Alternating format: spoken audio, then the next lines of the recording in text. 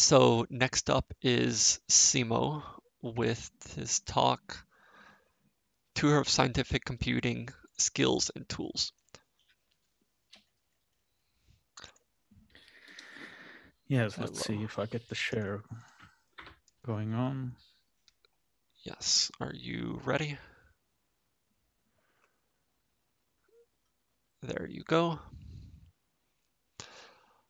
So yeah, Simo is one of my colleagues at Aalto.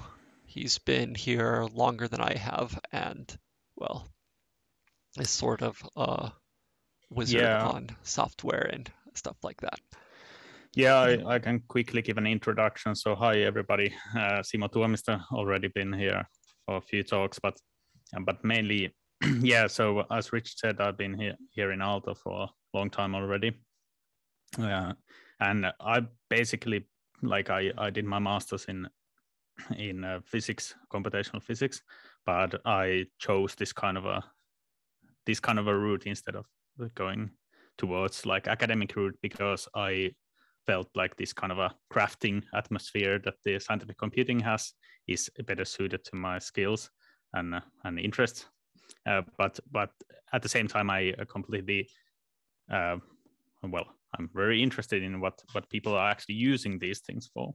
But mainly there's I'm more of this spectrum of I like to do the things, but not necessarily do the writing of the paper and stuff like that.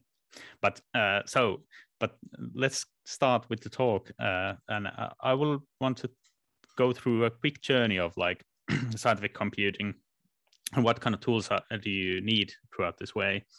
So the journey for scientific computing is a winding one, like we had in the previous talk, or the one before that, that like typical scientific computing workflow might look something like this. So you have some experiment, and then you do some models, and then you do some raw data, and you have lots of different things that you need to handle throughout your process.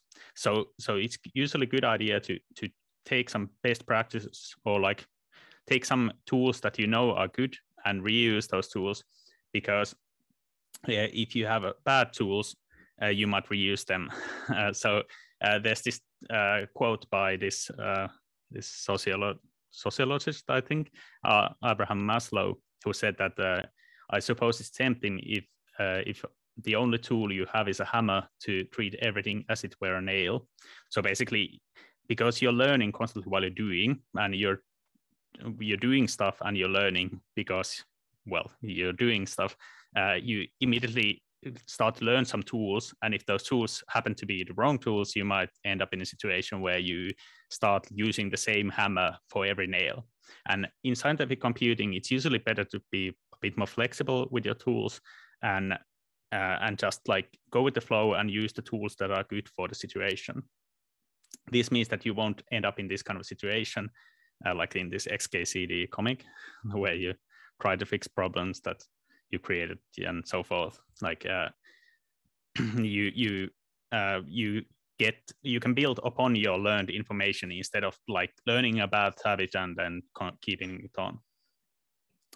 So I would highly recommend like keeping a critical eye at your workflow. And I do this constantly myself. Like I often feel like this, like, you know, these infomercials where you have the black and white person who's like in the black and white image is like, there got to be a better way.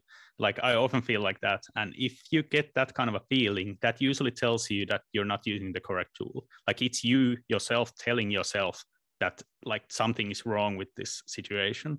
And it's good to recognize that feeling, because then you know that, okay, it's probably a good idea to at least not necessarily switch completely. If you are already halfway through your paper and you want to get stuff done, you cannot necessarily have the luxury of switching completely, but it might be a good idea to like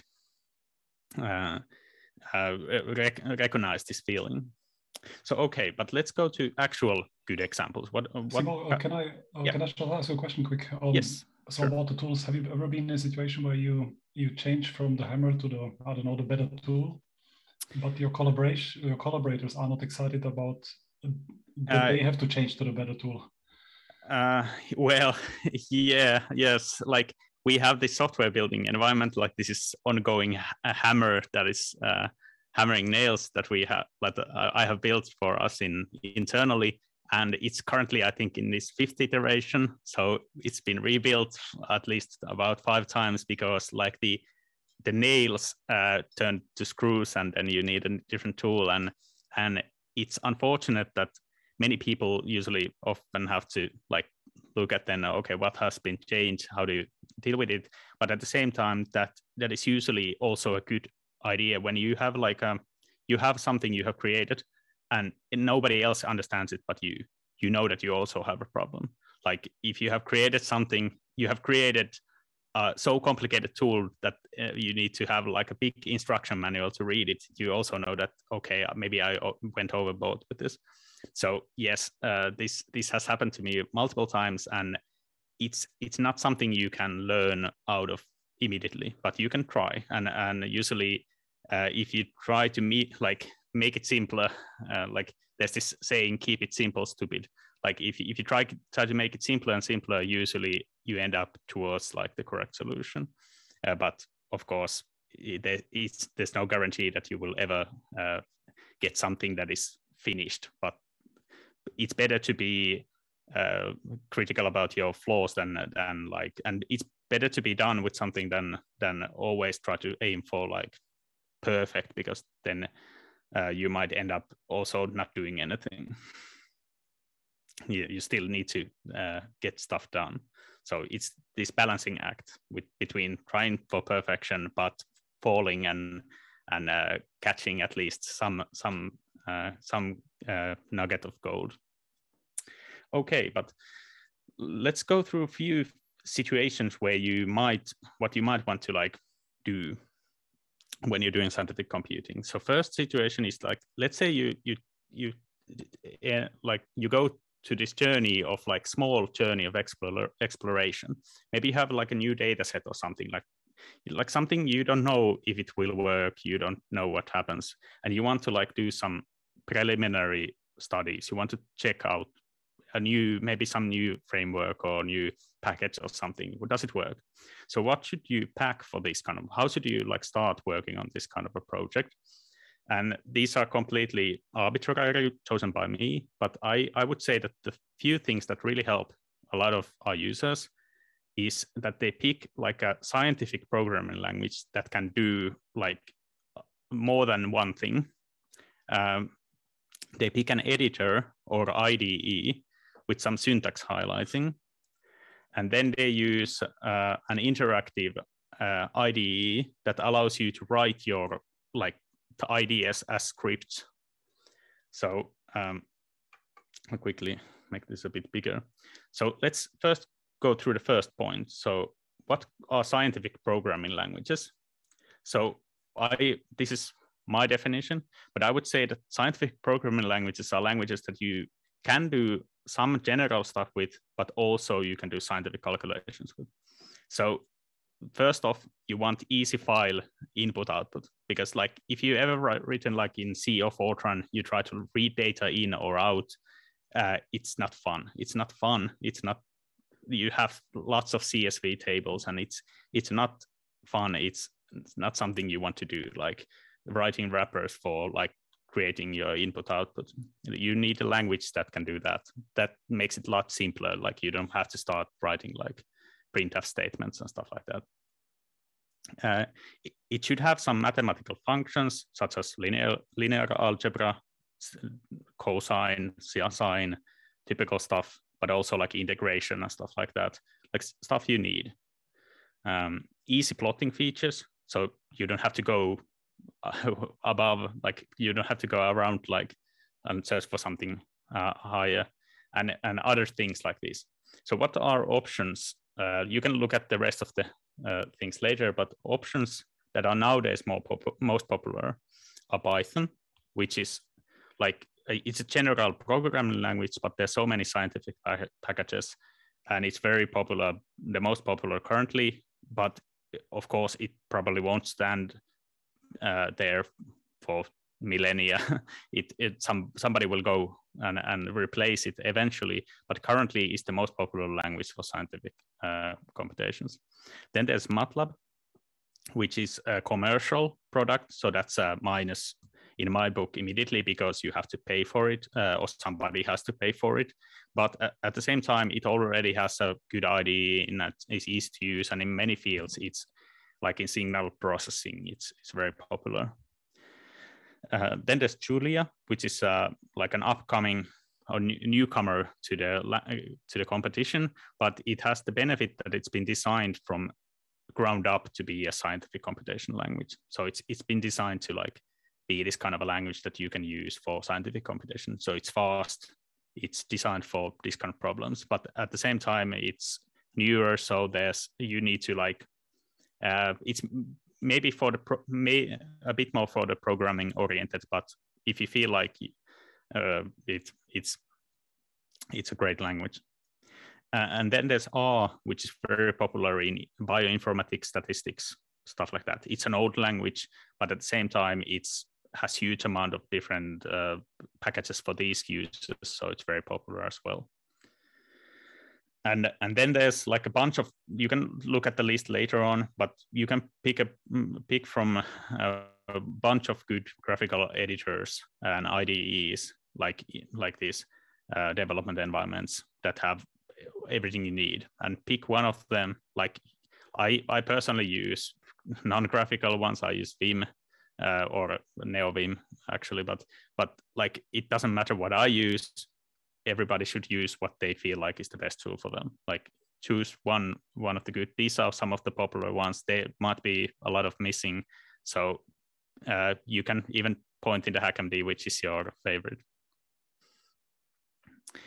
But it will help you a lot, because you don't have to like, if you have an IDE or an editor that can provide you syntax highlighting, that will tell you like, okay, I made a typo there. You don't like that. That will already save you a lot of time debugging the code when you're writing. Then another thing is that you want something that you can write as a script. Like you can of course type stuff into like interactive terminal in R or MATLAB or Python or Julia, but that's not something that will fly in long term. So it's better to start already writing a script. So because that will mean that you have like the whole story in one file. Like you start from the top and you read to the end, and the whole adventure is gone through the whole. Well, it doesn't have to be the whole pipeline, the whole workflow, but some stuff is done throughout the script, and that means that you don't have this kind of an idea, like, well, you have everything recorded there and you can run it as a whole. And that is much better, because like if you run some simple commands one at a time, you might have this situation where next time you want to run these commands, you don't remember what commands you run. So it's better to write it as a script, because then you don't have to remember. It's all written in the script, and that will help you. Nowadays also notebooks are very popular. So especially like in Python, but there's also other, like you can use notebooks in all kinds of places. But basically notebooks are this type of a document where you have these cells that contain code or documentation, and it's like one file. It contains both the code and the documentation and the script, and you can run it cell by cell, and it's very easy to start using it and to do like quick data analysis. So these are something you might want to use for, like, you just want to check if something works. But okay, what if you want to like graduate from this? Like you want to start a project. You don't know what kind of project it's going to be, but you want to start a project that will eventually produce something for you. What should you pack for that? What kind of things you should keep in mind when you start a project? Well, the number one thing is that use version control. So like version control is amazing, like if you ever used it, because like you don't have to anymore wonder like, did I have the correct like source dot back dot one dot something. Like you don't have to have these kinds of like incremental backups of your like version 1 dot something. Nothing like that. You don't have to anymore like copy the whole source code folder to another, and then you have a copy of a copy of a copy of a copy. Like that kind of structure. Should we say what that is? Version control? Yeah, that's I'll go through. Let's go. I'll go through the rest of the points, and then we can look into it. That's the first thing. And next thing is that you should start documenting early, because it's much easier to document early than later, because you have less stuff to do then. Like if you constantly document, then you don't have this kind of like, okay, I need to document everything now. Third thing is that you should keep track of what kind of requirements your process, your project has. And last, you should use existing packages. So let's return to the version control. Sorry if the talk is a bit goes one way and goes another way, but so version control. Radovan asked a good question. So how would you describe actually? How would you describe version control? Yeah, we save snapshots of the project as we go along. I mean, it can be code, it can be, I don't know, script, text. We save, we record all the changes as we develop, so that we can go back and that we can compare. So how does version control manage these differences? How does it recognize the difference between if something has been changed? So we can think of it as really recording like a snapshot at specific moments, and then it has a way to compare them. Yeah, and the comparison is actually like line by line when it comes to like text files. So these kind of version control systems, they can handle binary files as well. So let's say an image, but usually they are handled when you have text. Let's say you have lines of text like this HackMD file over here. This is under version control as well. Like I've put it into Git. So every line of text can be like stored, and then whenever you add a line, you can see that okay, now that line has changed, and you can make you can add it to the version control so that okay, now this is a new version. And nowadays, like vastly the most popular version of control system is Git. Like there are alternatives, but Git is the most popular. But then some people would say, well, I'm not really programming, so is this something for me? Yeah, and I would say yes. Yes. And why is it for them? I mean, they can. I think this is also if you want to record your workflow, a reproducible workflow. It doesn't have to be sort of programming. Then also that is really good to version, so that you can share it with other people. I personally have like under version control my like environment files that like if I need to like to use a different system, I can just like get those from a Git repository. I have my notes, like if I make notes of talks of meetings, I mean I keep them under version control and stuff like that. I try to document as much as the like code I've written and keep that as a version control, like instructions how to use stuff. And whenever I usually start a new project, if I know that it's going to be something, I will put it under version control. Of course, like if you have, let's say, a data set or something that is actually not changing, it's immutable, like it's only files, that's something that version control doesn't handle well. It's mainly for like those ideas that you write yourself. That is the main idea of version control. Of course, like some data files can fit there as well, but mainly for like your ideas, if you have written them, you want them to be able to be transferred easily. You want them to be like more. You can keep the history of it. Control-Z won't work if the computer crashes. Yes. And I think we have 4 minutes left, so let's essentials. So commenting, documenting. I'll quickly note there's few tools that help you with it. So in version control, you have, by the way, like these amazing systems where you can post the stuff. You can read more in the documentation here, and good courses there as well. But yeah, commenting, there's easy, like Markdown, which this HackMD document is Markdown or Common Mark as it's known, the standard. It's easy to write like these documents. I would recommend trying to learn how to use that. It's very easy to write documentation. Then there's the if you want to like make your, you don't want to like you want to know how to comment properly, you can look into some style guides from various organizations, like how they suggest you write your comments, so you don't have to think about yourself, how do I formulate my comments. That's basically like if you have a diary and it's pre-filled like fields, you can like think of it like that, like you just fill whatever you want in the pre-filled fields instead of like trying to start from a blank page. Similarly, you have these linters that can automatically recognize that, okay, there's a missing comment, put a comment here. Like they can help you look through your code and keep it in check, the style in check. Then keeping track of requirements. So you should write, it can be instructions, it can be a script, it can be whatever. You should have some way of writing down what you have done to make this this coding environment work.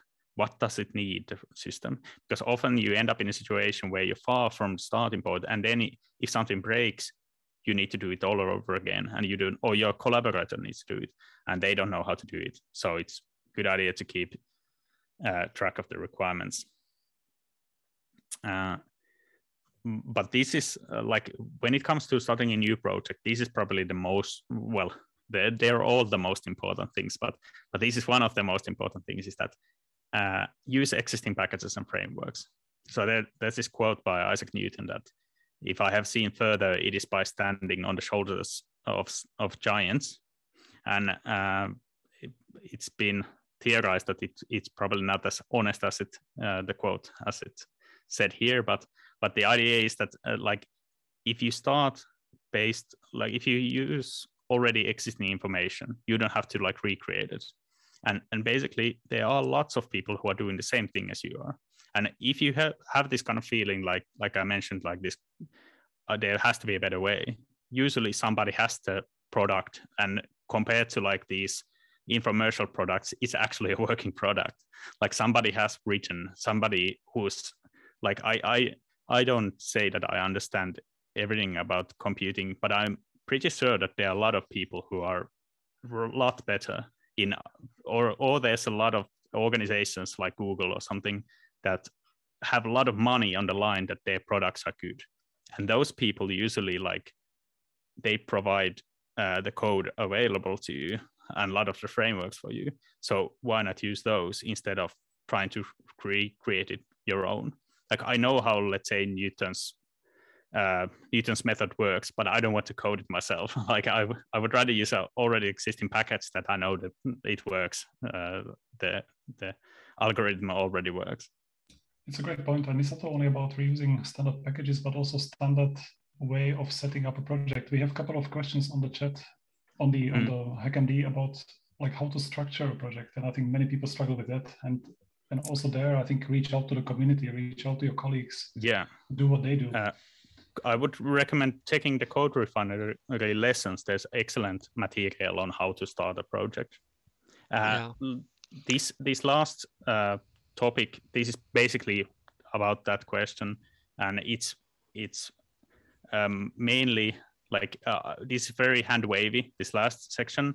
But I would say that like for a lasting project, you need to like work together with other people, because you're going to be doing going to be working with code that somebody else has created. You're going to be doing stuff that somebody else has to read at some point, and especially if you need help with it. And at some point you need to publish research and stuff like that. So you need to make the code presentable. And when you're doing this, you're constantly working in an ecosystem with other people. So it's usually a good idea to involve them as much as possible throughout the whole project. And it doesn't mean that you need to like constantly badger them and poke them in the shoulder, like, okay, what's your opinion on this? But mainly like if you have a problem, ask other people. Like Radovan had a great talk on how to ask people. If you know that you're going to be use a framework, check what the community around the framework is talking about it, like what kind of issues they have. Use that as a strength. Check what other projects that you feel like you aspire to be. Like if you see already existing like amazing machine learning model from, let's say, DeepMind or something. Like I often go to just to read DeepMind blog to see what people in AI are doing, and not because I would necessarily do it myself, the same thing, but just to see what kind of things the people at the forefront of the science are doing, and trying to gather like, okay, what kind of learnings would we gather from them? It doesn't have to be that it's like okay, I need to be as good as like the team of engineers at Google. Like that's not possible necessarily, and you shouldn't put that kind of a burden for yourself. But at the same time, it's a good idea to be like motivated by like nice things that you see around it, and think that, okay, maybe I might try to do similar kinds of things. And that's a great conclusion. So learning from other people. I think we are running slightly over time. We will take a break soon, but after the break, my understanding is that we will have a Q&A and panel discussion, and there we can pick up some of these questions and some of these topics and discuss them more in detail. Yeah. So thanks so much, Timo. That would be the perfect time for many of these practical things. We'll have a lot of people here and can see that there's not always one answer.